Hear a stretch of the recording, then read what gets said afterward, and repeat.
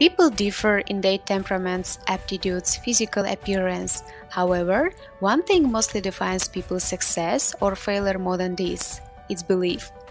Beliefs strongly affect what we want and whether we succeed in getting it.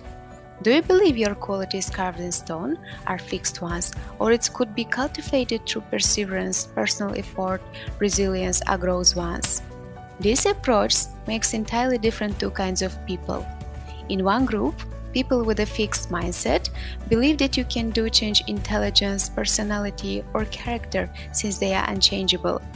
In another group, people with a growth mindset believe you can improve your basic qualities through your efforts. When you think your qualities are fixed, you are continuously trying to prove yourself as smart, talented at every step.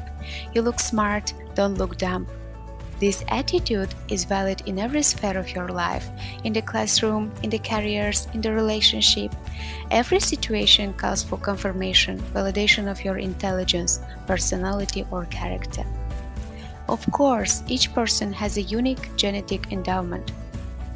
People may start with different temperaments and different aptitudes, but it's clear that experience, training, and personal effort takes them the rest of the way. Robert Sternberg, the present-day guru of intelligence, writes that the significant factor in whether people achieve expertise is not some fixed prior ability, but purposeful engagement. Do people with a growth mindset believe that anyone can be anything, that anyone with proper motivation or education can be Einstein or Beethoven? No, but they believe that human is imperfect at estimating these true abilities and performance, so her true potential is unknown. In other words, it's impossible to foresee what can be accomplished but by years of passion, perseverance, and training. To understand better how the mindset works, imagine that you are a young adult having a really bad day. One day, you go to the class and professor returns the midterm paper and said you got C+. You are very disappointed, and then, at the same evening, way back to your home, you find that you have gotten a parking ticket. What would you think? How would you feel? People with the fixed mindset will say, I would feel like a reject, I'm a total failure, I'm an idiot, I'm a loser. Since you are trying to be perfect, to look talented at every step, you are getting to blame others, blame the world. You face challenges and failure. However, people with a growth mindset are likely to react the same situation like this. It was a midterm rather than a final. It was a parking ticket, not a car crash. I need to try harder in the class and be more careful when parking the car. As it's clear from the example, mindset defines how you deal with the challenges, failures. In the fixed one, failure means the catastrophic event could cause paralysis. However, in the growth mindset, people confront the failure, challenges, and keeps working at them. In one world, the world of fixed traits, success is about proving you are smart or talented. In another world, the world of challenging qualities, it's about stretching yourself and developing your skills by learning something new. In one world, failure is about having a setback, getting a bad grade, getting fired. It means you are not smart or talented. In another world, failure is about not growing, not reaching for your things you value. You are not fulfilling your potential. In one world, effort is a bad thing.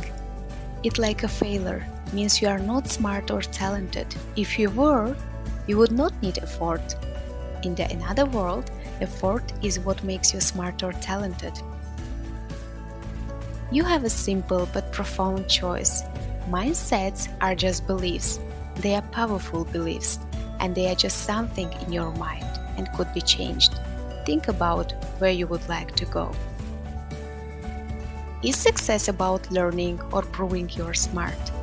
Eminent political theorist Benjamin Barber once said, I don't drive the world into weak or strong, into successor or failures. I divide the world into the learners and not learners. Everyone is born with an intense desire to learn. Look at the infants. They stretch their skills daily. They never think it's hard or not worth the effort. Babies don't worry about making mistakes or humiliating themselves. What could put end of this passion of learning? It's fixed mindset. When children become able to evaluate themselves, they become afraid of challenges and afraid of not being smart. In the fixed mindset, you are doing an easy task because it makes you feel superior. They help you label talented. When it comes to more challenging tasks, you are stepping back. In one nice example, great Russian dancer Marina Semenovna devised a novel way of selecting her students. It was a clear test for mindset. Her students first have to survive a trial period while watching how they react to praise and corrections. In the end, she chooses the one who is more responsive to the corrections. If you would like to see more videos like this, please like, share the videos, and subscribe my channel. Thank you.